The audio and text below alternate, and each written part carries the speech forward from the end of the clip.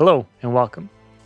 Today I'm going to show you how you can import track settings and plugin settings from an older session into a new, fresh session in Logic Pro. Now there's a few different reasons why you might want to do this. Let's say you just finished mixing a track, but you have a second track with all the same instruments recorded in the same place, and you want to apply the same effects that you did in your first mix to the new track. So this is an easy way to do that, so you don't have to recreate everything. You can just import it from the other session. Or maybe there's a software instrument sound that you really liked in an old session and you think it could work well in your new track, so you want to import that. So I'm going to show you how to do both those things, so let's jump in. So here I'm just starting out with an empty project. I've got one audio track loaded in, and let's say I'm going to be recording a vocalist. And maybe I've already recorded them once before and I mixed the song and I really like the effects that I got on their voice the first time. So I want to apply those same effects once again. So what I'm going to do is I'm going to import all those effects from my older session. So to do that, I'm going to go up to File, go down to Import, and I'm going to go to Logic Projects. And from here, I'm just going to go find my old session, click on the file from the old session, and then go to Import. And that'll open up this window here. And now, if you have multiple project alternatives in that session, it'll ask you here which session you'd like to import the settings from. So I'm going to go with the newest project alternative. Click OK. And then now here you'll see all the tracks that I have in that project. For this particular one, there's only 2 tracks, and then my master bus, and then my reverb and delay. So I'm going to go to my vocal track here, and I'll start scrolling over, and you'll notice there's a few different columns.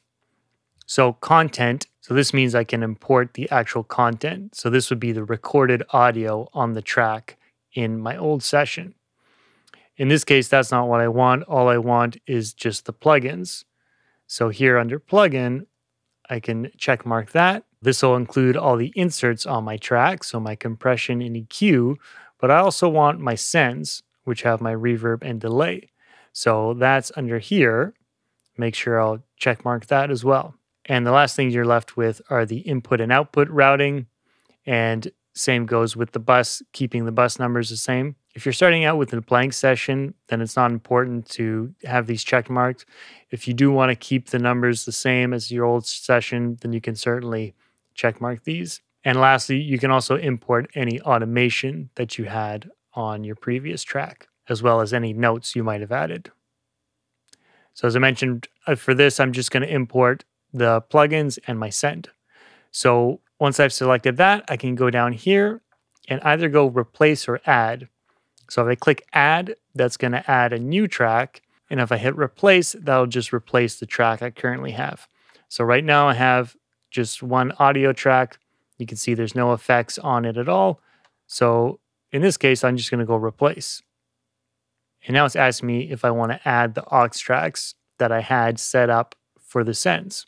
And I do, because that's what has my reverb and delay on there. Otherwise, I could route them to another aux that I already have in my project, but currently I don't. So I'm just going to go add all. And then now on my track, you'll see I have my tape machine that I had before, and I've got my compression and my EQ. And here I've got all my sends. So I've got a long reverb, a short reverb, and a stereo delay. So I have my vocal chain already go, and it's basically pre-mixed for me. Now you can do the same thing for software instruments. So maybe there's some instruments that I used in a different project, which I changed a little bit, and maybe I like the sound that I got, and I think it could work well for this new track I'm doing. So I'm going to do the exact same thing.